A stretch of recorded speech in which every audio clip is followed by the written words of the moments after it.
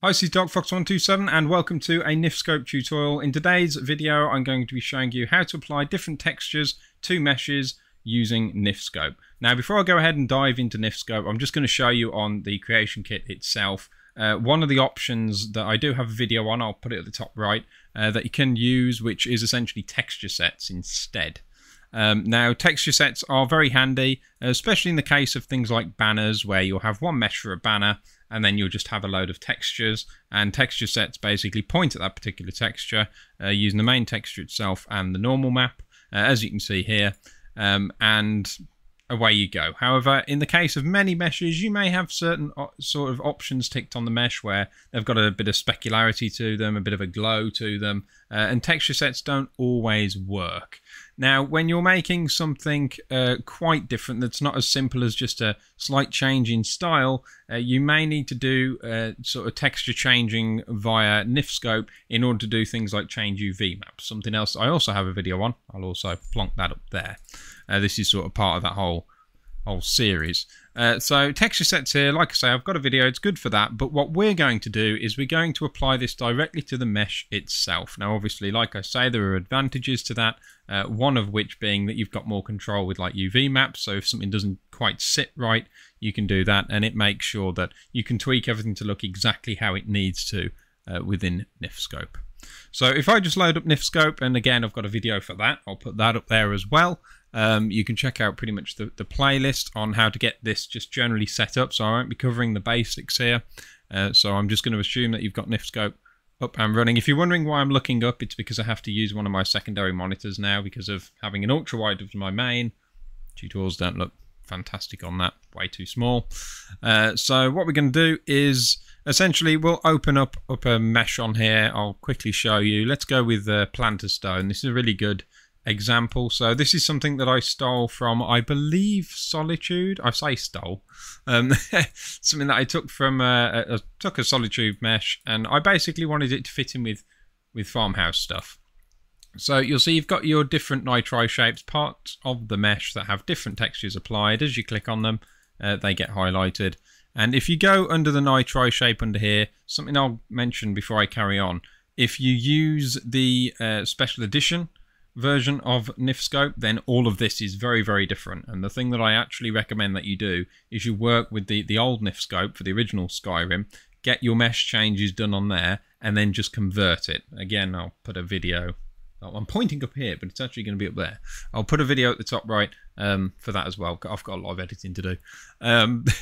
But everything sort of ties together here. So essentially what I'd do, just make your meshes in this version of NifSkope. It's version 7 at the time of this video. I'm not sure if they're really going to develop it much more. And then, like I say, make sure it's for the legacy version. You'll know if it is because it will be laid out nicely like this. And then just port it. It's just easy to work with. I do the same with mods in the creation kit. So once you go under the nitri shape and you go under the BS lighting shader property, you've got BS shader texture set here. And if you click on here, you'll see you've got the same sort of thing as you saw in the creation kit, where it's got the base texture itself, the DDS, and then you've also got a normal here that they usually put like an underscore and N next to it. It's just sort of the way it's done, the way things tend to be named in Skyrim. So you've got textures, architecture, farmhouse, stone wall. Now, if you have got your NifSkope set up correctly and you followed my previous video, as I mentioned earlier, then this will start with textures.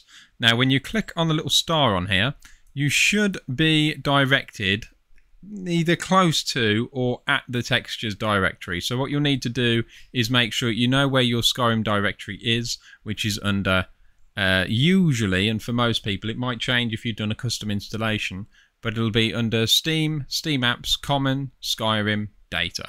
That's going to be like your data folder. And in my case, it's on my G drive, so it's going to be whatever drive that you've got it on. So in this case, what it tends to do for me, it may do the same for you as you do more of this stuff, is you might find that it will automatically jump to where you were previously. So in my case, it was in textures, but it was sort of closer to under this TRM folder for a new video series I've been making recently. So if I just double back and go to data textures, what this is showing me, it's showing me all of my loose textures, just loose in my data folder. Now, if you wanted to select something that is used by another model in Skyrim, you've got a couple of options. You can either unpack everything from the Skyrim ESMs. I think I've got a video on that. I'll put that up there as well. You can unpack everything and have a folder where you've got everything sort of unpacked like I do to allow you to sift through and look at them and find out what you need. Or you can pretty much just copy the path from another mesh. Now, in this case, I'm going to show you what you do here first. If you've got one of your own textures like this here, this is going to look terrible. It's not the right mesh at all for this to be placed on, but you would just simply double click the text that you want and it will apply it onto there. Now when you go to upload your mod as well to the Nexus and share it or package it up for your game, you will need to make sure that you include all of your meshes, textures, any resources that I use will need to go into that BSA that you make. I've got videos on that. I'm not going to go linking those. You can go ahead and find those on the channel. I'm going to assume that you know how all that stuff works at least. But there you go. You would just apply the texture and make sure that all this is included. And then when it comes to the normal, I don't have a normal map for this because for this particular texture I use something else. But let's say, for example, I was using something from what mods have I got? Here we go. Let's say a saddle. You'll see that I've got my normal map here, and I could use that normal map. It looks terrible, obviously, because this is just mashing random stuff together. But there's the option that you have if you've got your own textures, loose in your folder, your own custom textures. It's as easy as that. But like I say, what if you have a situation where you want to use an existing texture from another mesh and you don't have everything unpacked? Now, I'll show you that I've got all my stuff unpacked. If I go into Skyrim here, I've got an LE unpacked, and in here I've got vanilla and then textures, and I can look through all the different textures in the game, and then I can get and figure out what the file paths are and put it in there. So it would be like textures and plants and whatever would be in here. Now, like I say, in a lot of cases, if you're like me and you like to try and use vanilla textures wherever possible, and then just change things like the UV map, then here's how you want to go ahead and do it. So what I'm actually going to do is I'm going to take a common thin table and I'm going to change it to have an upper table texture. Now you can do this with texture sets, but that issue that I mentioned might come up where it doesn't quite look right and it's got some shine to it. So let's go ahead and find out, first of all, the table's actual model. And for this you will need to have that particular mesh that you're looking at unpacked so that you can go ahead and copy all the stuff across so that you can actually open that mesh. So I'm going to find the table that I want first. So table common thin, here it is. That's the one I'm going to use. So what I've done, clicked into it, clicked on edit under the model there, and then I'm just going to highlight, click and drag and highlight that model name there. In fact, no, what I'll do, what's better to do, just get the NIF name. Right click and copy that instead.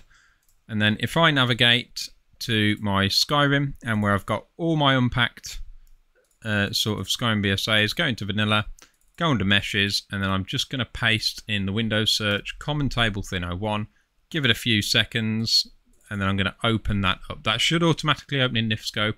If it doesn't, you'll have to set NifSkope as a default. Excuse me, voice is going. So if I put that up here, you'll see what I've got there. This is the one that I want to change. If I go into Nitri Shape, BS Fade Node, BS Shader Texture Set, I want to change this to use the same texture as something like an upper class table.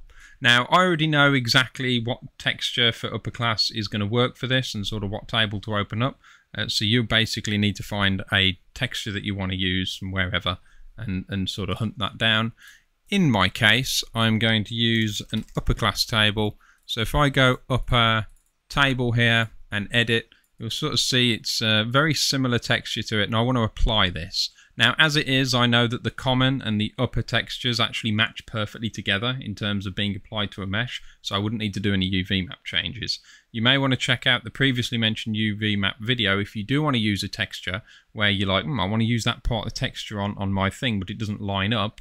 Then you can use that video, that tutorial, to learn how to sort of tweak the UV maps to get it to fit. But for me, this is going to fit perfectly. So in this case, I'm going to do the same thing again. I'm going to get that NIF's name, go into here, paste, search in the same place, just all my unpacked stuff. I'm going to opening there. So essentially the easiest way of saying this is you're opening the mesh that has the text you want, you're opening the mesh that you want to change, and then you're just going to copy it across. So I'm going to click on the bit that I want, go into NifSkope again, BS lighting shader property, and I've got the BS shader texture set. Now you've got two ways of doing this. You can double click on these, Control and C on the keyboard and copy. Hang on, just trying to get these open, overlapping on each other. And then you can double click on here and you can do paste, and you'll see it changes and it's lovely, looks beautiful.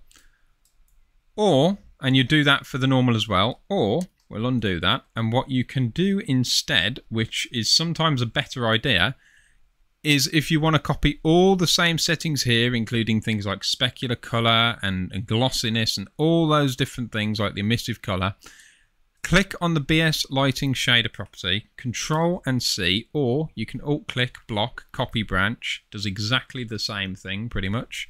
And then you can go into here, click on the same thing there, hold down Control, hit delete, or it's right click, block, remove branch, and then click on the NifSkope. You'll see it's disappeared because it's got no texture. Do Control and V. And that has pasted all the same properties, and it should automatically link everything together so you don't have to link all the childs or any of that crap up. And it should have all of that sort of sorted out for you. And then all I've got to do is do Save As, and then I just navigate. I've got nice quick links down the left, something that might be worth doing if you do a lot of work in the creation kit. I just go to my Skyrim directory, go into Data, go into Meshes, and then I make a folder for my mod. So I've actually got one here saying Dark Fox 127, so that's good for this. And then I can put it wherever I like, and I can just rename it to Thin Table Upper. Or what I do, I usually prefix with my mod name, so I just put DF in this case, and then I would save it there, and then drag and drop it into the creation kit. So if I just show you that as well, just in case you're not aware, so I'll save it in there.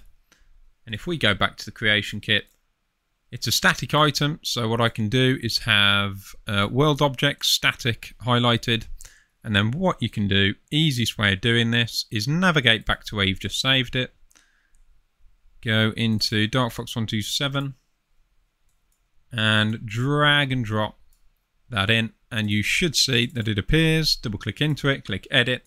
You might find that if the creation kit was already open when you made this thing and you drag it into the world, excuse me,